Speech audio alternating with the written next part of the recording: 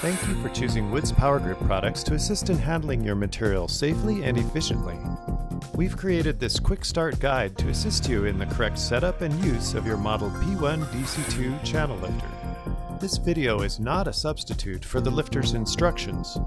Each operator should read and understand the entire instruction manual before using any vacuum lifter.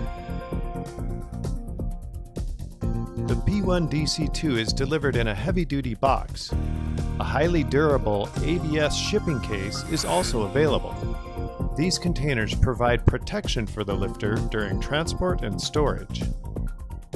Carefully open the box and remove all packing materials. Be sure to keep these materials for later transport and storage. Pull the tilt release lever to unlock the tilt latch and raise the lift bar to the upright position. The lifter's hang angle can be adjusted by shifting the lift spool. To do this, remove the top bolt and switch the spool to the alternate position. Reinstall the bolt and tighten securely. Attach your hoisting equipment to the lift spool and gently raise the lifter from the box.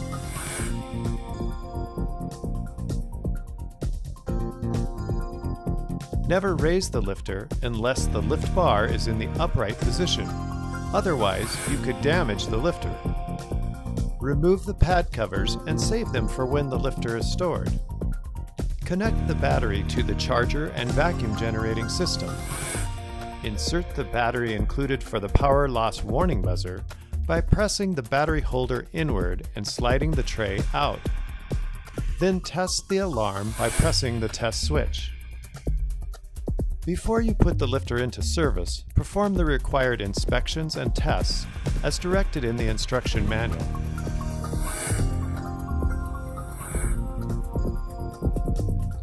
Before every use, be sure to inspect all controls, gauges, and indicators for visual damage. Inspect the air filters and remove any liquid or other debris found inside. The instructions explain how to correctly disassemble the filters. Test the battery for an acceptable charge before every lift. If the battery gauge reads less than 50%, charge the battery fully before using the lifter. If a battery loses its charge quickly or is unable to maintain a charge for a full work shift, replace it immediately. Make sure the sealing edges of all the vacuum pads are in good condition and free of debris.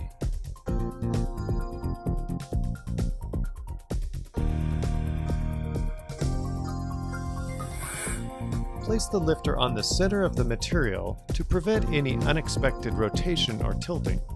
The vacuum pads need to make full contact with the load surface.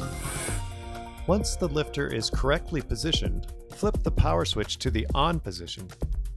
The blue power light will remain lit while the lifter is powered up. The power switch must stay in the on position during use. Press the apply button. This starts the pump, which draws air from the pads. The P1-DC2 has two vacuum circuits, with two pads on each circuit. Each circuit has its own vacuum gauge, vacuum tank, and control valve. If anything affects vacuum in one circuit, the other will continue to maintain its vacuum. Both circuits must work correctly to achieve full load capacity. After both gauges show vacuum in the green zone, the green lift light will also turn on to signal that the load can be lifted. The pump will shut off automatically to save battery life, and will cycle occasionally to maintain vacuum for lifting. If the pump cycles more than once every few minutes, or the green lift light turns off, support the load and stop using the lifter right away. Check the instructions for maintenance information. The vacuum gauges need to remain visible throughout the entire lift. If the vacuum level ever falls below 16 inches of mercury, stay clear of the load and, if possible, lower it safely to the ground. Do not resume normal use of the lifter until the cause of the vacuum loss is fixed. The lifter also has a low vacuum warning buzzer that will sound whenever vacuum is below the minimum level.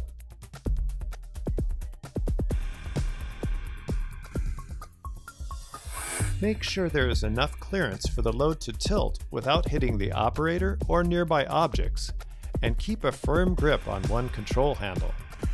When tilting a load, do not use the rotation lever at the same time. This can cause unexpected load movement that could harm the operator. Pull the tilt release lever to free the tilt latch. Lift up or press down on a control handle to tilt the load. The pad channel automatically latches when moved to the vertical position in order to stabilize the load.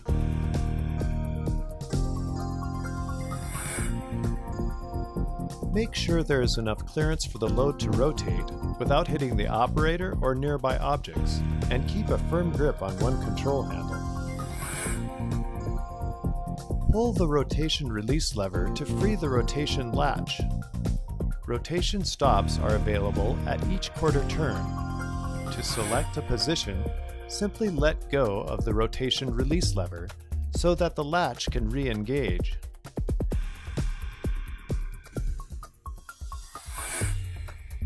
Make sure the load is fully supported and secure before releasing the lifter. To detach the lifter from the load, press the enable and release buttons at the same time. This will cause airflow to reverse and break the vacuum seal. The P1-DC2 is designed to prevent an accidental release by requiring both buttons to be pressed at the same time. While continuing to hold the enable and release buttons, carefully raise the lifter until the pads are clear of the load. When you let go of the buttons, the lifter will automatically return to standby mode to extend battery life.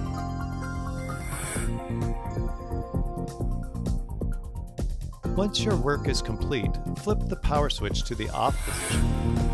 The lifter can rest on its control handle. Make sure the lifter leans securely against an appropriate support to protect the pads from damage. For storage purposes, the lifter can rest with pads down on a clean, smooth, flat surface. Then lower the lift bar to a horizontal orientation and place a support under the lift spool. When the lifter is stable, unhook the hoisting equipment from the lift spool. To transport or store the lifter, disconnect the battery from the vacuum generating system. Charge the battery completely and then disconnect the battery from the charger. Place the pad covers back over the pads to keep them clean. Release the tilt latch and tilt the pad channel into the horizontal position. Lower the lifter into the box and unhook the hoisting equipment from the lift spool. Lower the lift bar to the horizontal position. Reuse the original packing materials to protect the lifter. Once you have closed the box, your lifter is ready to move to the next job. Be sure that you read, understand, and follow the guidance provided in the instruction manual, because it includes additional information and warnings. You can download a copy of the instructions for your specific lifter from wpg.com.